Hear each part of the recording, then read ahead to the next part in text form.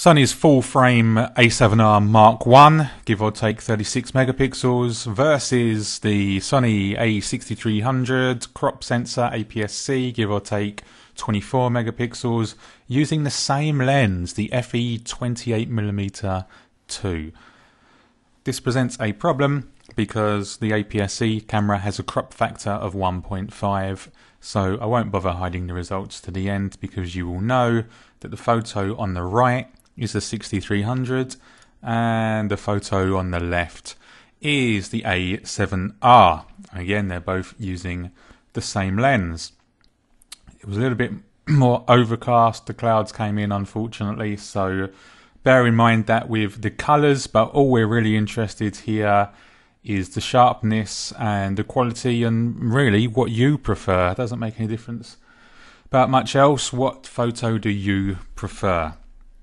So, straight off the bat, looking at them, it's tricky at this angle, really. There's too much difference in the focal lengths for me to really be able to tell you what one I prefer over to the other. So, let's go in a bit, do some peeking around, see exactly what we've got. I'm going to have to adjust to compensate for that crop factor. So what does the extra megapixels give us when we're both using this same prime lens? Well, whether it's to do with the fact it's more zoomed out or whether it's the extra megapixels, who knows, but I'm seeing the picture on the left, which is the 7R, to be more detailed, to be more sharp.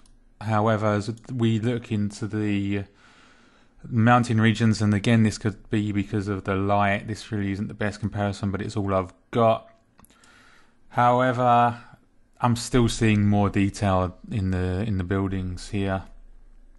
I'm seeing more detail in this dwelling, more details in the trees, and especially as this is 1.5 times zoomed out as well. I'd imagine if we were more zoomed in using the more equivalent lens, it would be even better. Maybe a 50mm would versus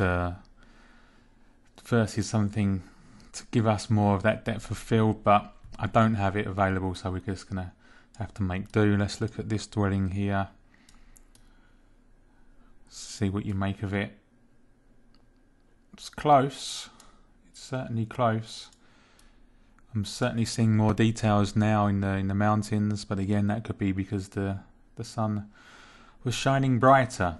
So you're going to have to ignore some of the features of this comparison. It's not the best, like I said, but hey, it's something and it's giving you an example. On this now, this dwelling's more sharp. So what it appears, interesting result here actually. I would say that the 6300 is sharper on the corners, which would make perfect sense because this is a crop sensor, so we're looking directly through more of the center of the lens and as such not focusing on the corners. Yeah, I'm definitely seeing more details around these corners, whereas the full frame is really dropping off. On the flip side, when we go into the center of the photo, I'm seeing more detail on the 7R.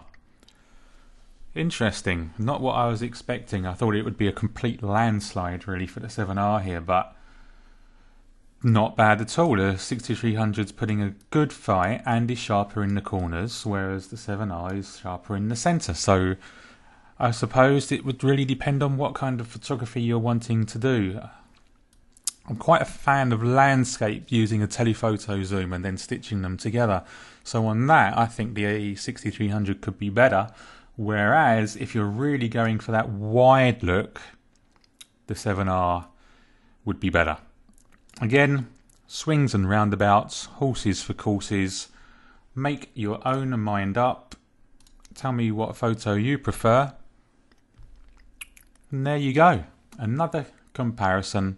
And I'll try and do one a bit later using a more comparative lens. As usual guys, it's been emotional.